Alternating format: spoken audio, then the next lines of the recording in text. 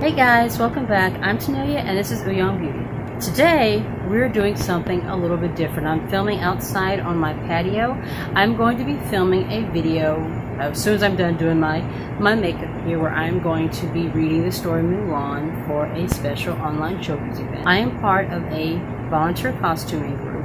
We volunteer for children's events, children's hospitals, things like that. But of course, things being what they are now, we haven't been able to do any events in person. So we have this really special virtual event that we're doing. And for my part, I am going to be in costume reading the story Mulan. As I said, I'm already in costume. I figured it'd be easier just to go ahead and do my makeup out here, so then I can immediately shoot the video so I can get it uploaded. But that's what we're going to be doing today, so let's go ahead and get started. Mushu is sitting back here in the tree watching me. You guys know Mushu is always looking after me. I've already done my primer and brows. I'm using this Believe Beauty primer. I absolutely love this one.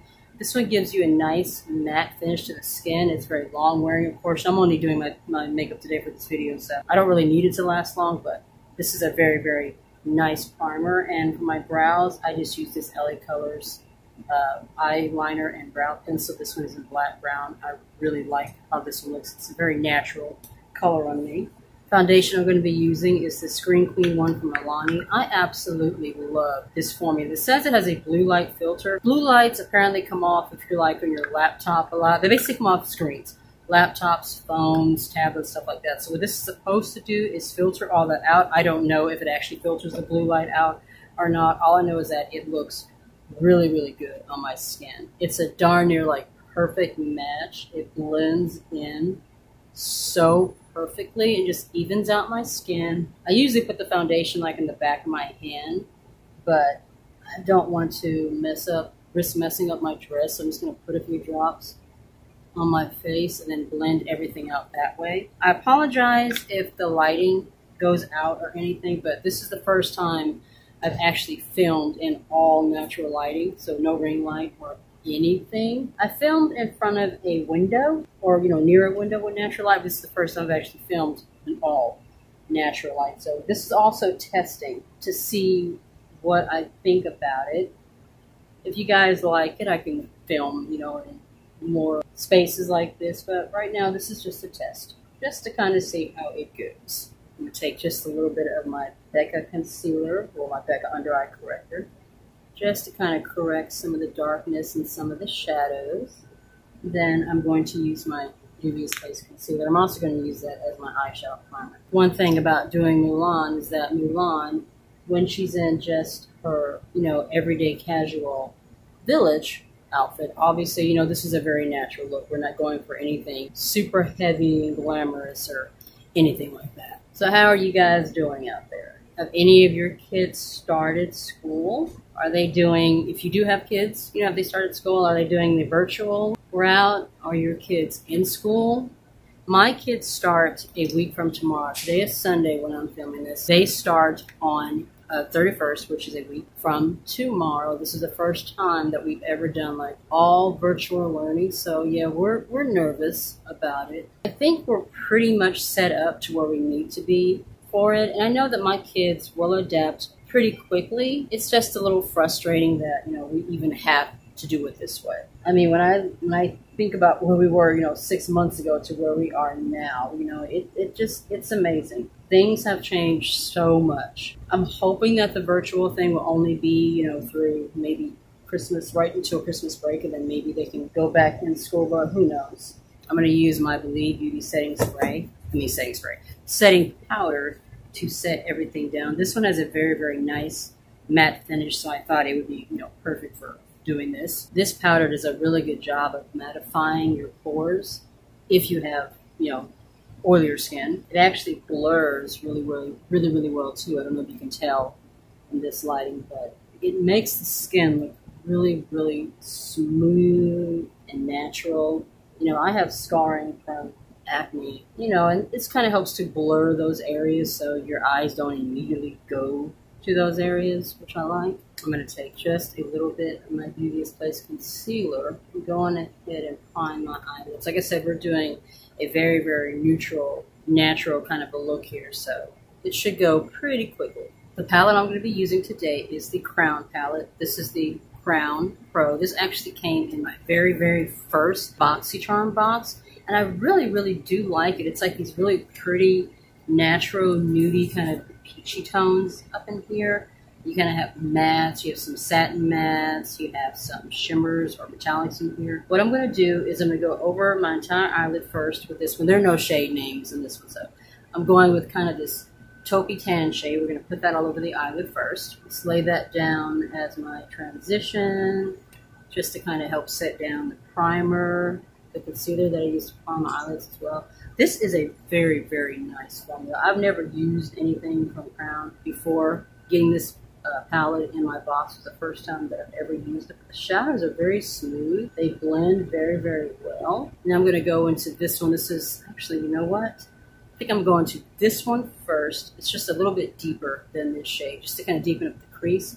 And then we will go into this more peachy tone. I'm using that same crease brush. And like I said, we're just deepening up that area just a little bit, just to add a little more depth, especially since I'm going to be in natural lighting on camera. Kind of want everything to show up a little more, because when I actually do the story, I may be pulled out further. So I just kind of want to make sure everything stands out, you know, in the actual video itself. I have to say, I'm kind of liking filming in this natural lighting. What do you guys think? Are you guys feeling it? I'm kind of feeling it. The only thing is that you have to kind of move because I'm downstairs. I film, my bedroom's upstairs. So I film upstairs, and I have to carry the ring light downstairs onto the patio to set it up. Well, I'm not using a ring light right now, but the ring light that my phone sits inside of it, this is what I'm using as my tripod. I don't have like a separate tripod for my phone. So even though the ring light is not on, I'm still using it because it works as a tripod. But now I'm going to take this kind of a peachy orange shade, and I'm going to lay that on the eyelid, and then I'm going to take, I think, this one right here and put that on the outer corner to deepen it, and then our eyelid could be complete. This is the first time in months that I have actually gotten into costume, because I will admit I have been just feeling very down and, you know, a little bit of depression here and there about, you know, everything that's going on, and I just didn't feel like it was worth getting into costume. If you watched my Get Ready With Me, I think the last one I did, the peachy one, I've also mentioned it before, but you know, my family, we get into costume, we travel to different comic conventions. I mean,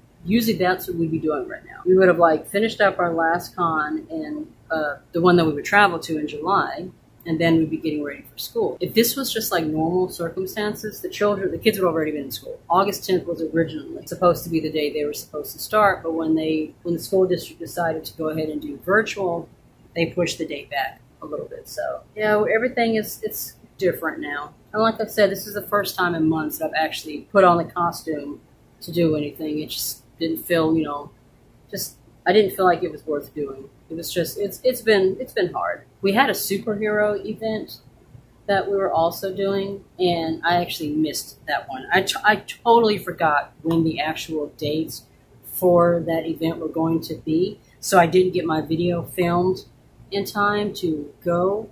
And I'm hoping that this one, because today is Sunday, the event starts tomorrow, Monday. So I'm really, really hoping that I get this video in time for the event, because the whole thing goes for a whole week.